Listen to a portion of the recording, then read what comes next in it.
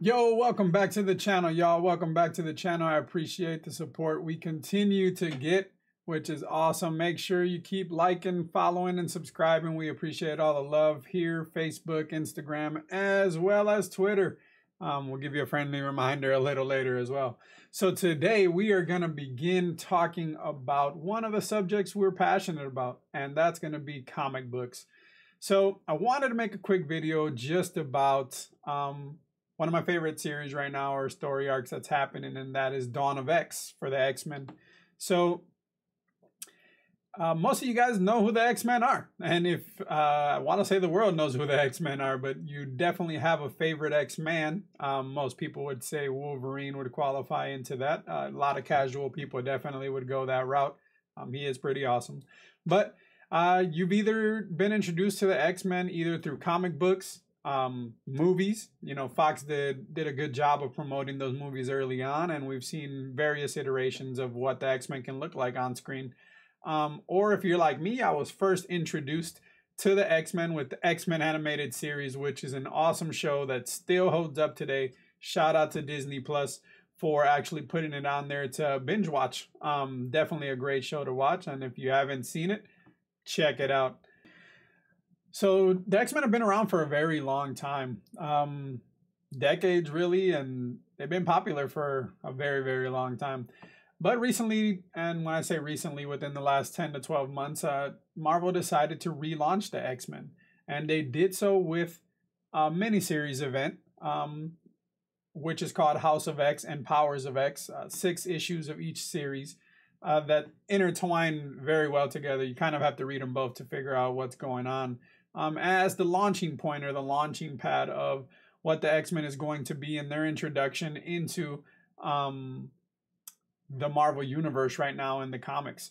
So we wanted to have that conversation for those that haven't dug deep yet into what this story arc is, or even those that have never really even read a comic book, because I understand there's people out there that it's not their thing. But if there's ever a time to jump into a storyline, it's this. This storyline is pretty cool, the way that they did it, to not forget or discount anything that's happened in the history of the X-Men, but kind of acknowledge it and move on. And we'll talk a little bit about that here shortly. So before we get ahead of ourselves, this is going to be a video about my reactions, not of the entire Dawn of X series so far, because there are a ton of them and I own every last one of them. We'll have a video about different variant covers and all the different ones that I've had and what I like and don't like from that on. But we're mainly going to talk about is the launch pad, or what is House of X and Powers of X.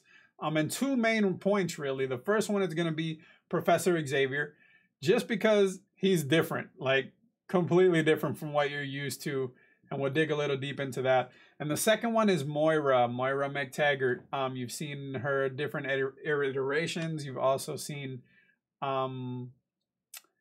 just different viewpoints. If you've read the comics, she's had different impacts on the X-Men, but this one is very interesting. So we're going to go ahead and have a conversation about those 2 main points. I don't want to spoil too much. Inevitably, I'm going to, just because it's tied to what I want to talk about. But the purpose of this is to get people excited that haven't read the X-Men or any comic in general, or if you do read comic books, to entice you to check out Dawn of X so far, because it's really been pretty good. All right, so let's start. We're going to start with Moira and leave Professor Xavier here towards the end of the video. I wanted to start with Moira for a main reason, right? She is important to a lot of storylines for the X-Men, and important to Professor Xavier specifically. But what they've done with Moira is they have given her something truly unexpected. I know it's been out for a year, so if you're reading it, obviously comment and let's talk about it. Let's see what you think and what your feelings are. But they made Moira a mutant, and so they gave her a specific ability. So she's able to reincarnate multiple times. What's cool about this reincarnation is that it can happen in any point in time. So when one of her lives ends, she can reincarnate into 100 years in the future, 1,000 years in the future, or into the past. Another amazing part of what her ability is she's able to remember exactly what happened in her lifetime. So this leads her to have different attempts, right? And some are good, some are bad, and I'm not going to get into many of those because I want you to read it, and we can have a discussion about it later, or in a chat, or in the comment section. But those different lives influence what she wants to do. So you go to the future, you come back to the past, you live in the present. She has 11 lives, and we're able to see in House of X #2, The Uncanny Life of Moira, what happened in those 9 lives before. So her 10th life is the present timeline, which the story is going to follow going after this launch pad or this starting point.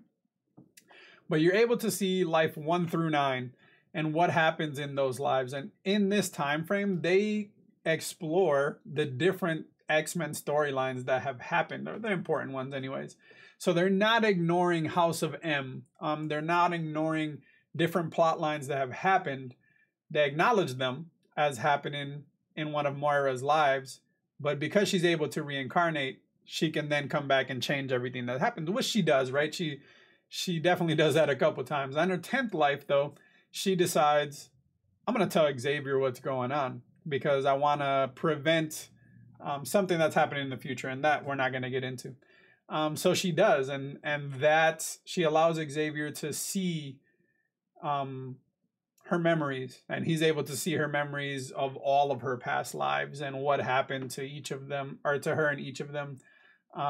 So he believes it, and they go to Magneto and they talk about that, and that's really interesting to me. I mean, Moira's always a secondary character, always around, important to multiple things, kind of involved in some lines, but for the most part, this gives her so much more value, and she's kind of at the nexus of what's going to happen now in the Marvel Universe because of the actions that she took, telling Xavier everything that happened. It changes everything. It changes everything for the X-Men for sure, and it's going to have major implications on the rest of the Marvel Universe as we go, and I think we're starting to already see that with the Fantastic Four, even Empire. There's a couple storylines there, a couple one-shots with giant sized X-Men as well. So it's starting to really build in, which I think is awesome, and I'm really hoping that they take this storyline and this is the way they introduce it into the MCU at some point. That way they have a lot more liberty and freedom to do what they want to do and aren't tied to any specific old storylines that people like me would be like, yeah, that didn't happen. So that's Moira, and I think it's really cool how they used her. You definitely have to read, especially House of X #2. That goes through, or even Wikipedia it if you want to cheat. I don't recommend that, but check out her lives, everything that happens, everything that goes through, and in some of her lives she was heavily influenced and angry, so that comes back to the core. So she did a lot of good. She did some things that are a little regrettable, and now we're just in the present where she informs Xavier and Magneto of what's to come, and we need to work together to prevent it. So let's move on to Professor Xavier, because this is a little bit more complicated. So you remember Professor X, or Xavier, as a pacifist. He definitely is depicted that way in the movies. If you only know the X-Men through the movies, it's for sure how you remember him. Things change, though. Once Moira shows him her different lives, which he's involved in a lot of them, right? They've always been kind of connected and go through things together. But he's able to see that what he's been doing isn't working. They still get to what he fears at the end, and that's ultimately, mutant extinction or the verge of extinction. So this changes something in Xavier. It changes a lot of things. His belief system is kind of ruptured now, right? He aligns himself more with Magneto's line of thinking now, where what we do as a superior race, we should take control of this planet and other things and really lead the way as a superior species. So it's a radical change for Xavier. It's something that, you know, he really hasn't been for the most part. I mean, there's some one-offs things as Onslaught and things like that, but for the most part, he is a pacifist. And now he goes from doing that, right, to putting all his efforts into avoiding this future that Moira has showed him. And what's that going to take? It's going to take alliances they've never done, right? So now he and Magneto are on the same page, and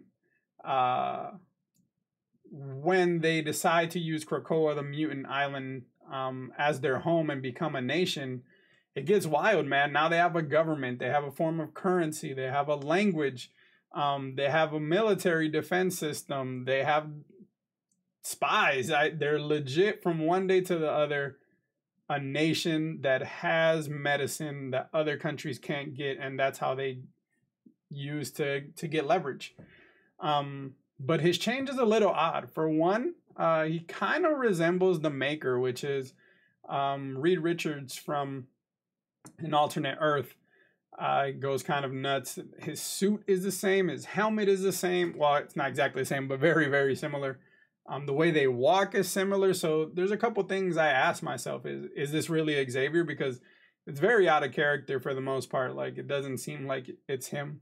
There are moments in those first 12 books that it kind of seems like he's manipulating or mind controlling some of his fellow mutants that live on this island with him in their nation. I honestly hope that it's not tied to him, to the Maker, for the simple fact that I think it gives him more depth. If it really is Xavier, he just had a change of thought, right? You get pushed so many times, eventually you start changing the way you do things, and that's kind of more real. And that's what Marvel is to me. It's more based in reality for me. That's why I prefer it. I don't dislike DC, but I think that's a really good thing to do. But they're making allies that you wouldn't expect. You know, they make allies with Apocalypse, with Mr. Sinister. Mystique obviously goes wherever Magneto is for the most part. But now, instead of being the Brotherhood and the X-Men, now they're one nation in Krakoa, working together to become elite. They basically become the elitist and are under the understanding that they belong. Not only do they belong, but everything they should inherit because they are the better species. It makes Professor Xavier very dangerous and also protected. There's a lot of other things that go in here. The island itself is a mutant, so that helps a ton with its own language. They figured out a way to bring back mutants that might have passed away. So many things happen, y'all, and I think this is a really good opportunity to jump in, just because you don't necessarily need to know much of the past, because they recap it in that issue with Moira, at least the highlights. But going forward, you have a good opportunity now to jump into the Marvel universe through a new perspective, and through the mutants being something, or at least the X-Men being something that they truly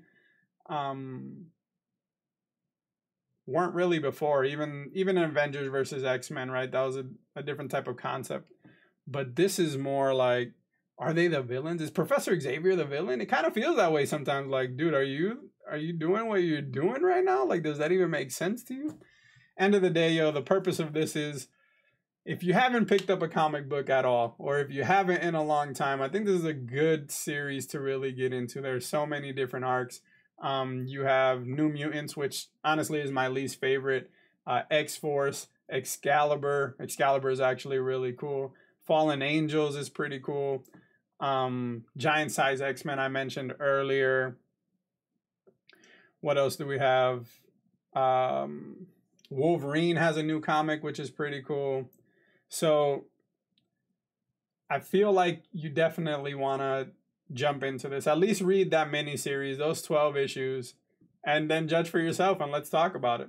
So I'm going to leave right here or right here, don't know which side yet, the recommended reading order for what you should do with this. And you do need to read both of them. I know a lot of people ask, well, do I need to read House of X and Powers of X? Yes, you do. One explains more the power side of it, and most of them are in the future, and the other explains what we're doing in the present, as well as Moira's effect on everyone around them.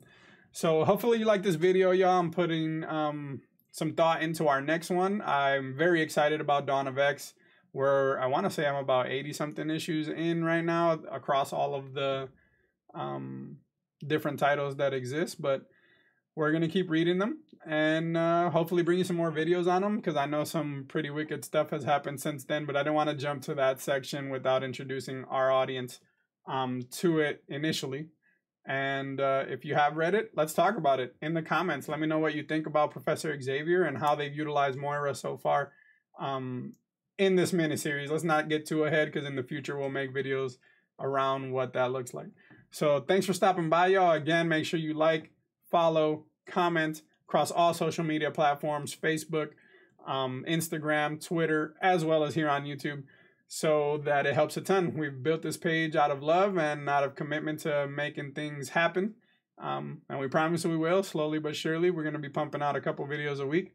Appreciate the support. Thanks for watching and listening, and hope to see you here next time.